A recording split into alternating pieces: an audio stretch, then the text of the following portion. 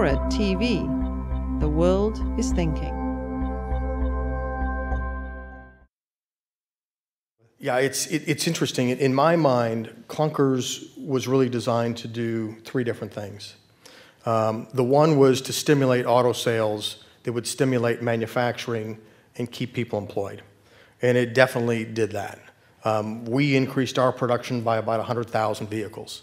We sold about 130,000 vehicles through this.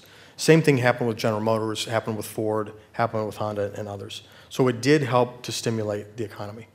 The other thing that it did was it did help get more inefficient fuel vehicles off the road. And I can only speak to Toyota's numbers because I don't have the rest of the industry. But in our case, we sold about 130,000 vehicles. If you look at the top 10 vehicles industry-wide that were purchased, they were all fuel-efficient vehicles. Corolla was number 1. I think Camry was number 3. Prius was top 5. RAV4, which is a small SUV, was in there. And if you look at the vehicles that were turned in, they were all, for the most part, domestic SUVs that were turned in. Our experience of our 130,000 vehicles, if you look at the vehicle turned in versus the vehicle purchased, in 1 year, those customers will save 31 million gallons of gasoline. And at $3 a gallon, that's almost $100 million that customers won't have to pay for gasoline, but can put into other parts of the economy. So I think it was very effective there. And the third piece that a lot of people missed, I think, is the average amount of rebate that the federal government paid was about $4,200.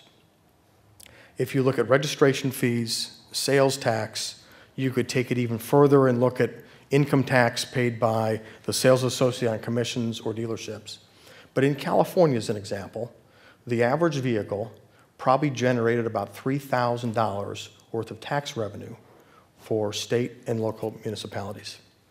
So to a great degree, what this program did, it allowed the federal government to transfer some of that tax revenue from the federal government to the states that desperately needed it.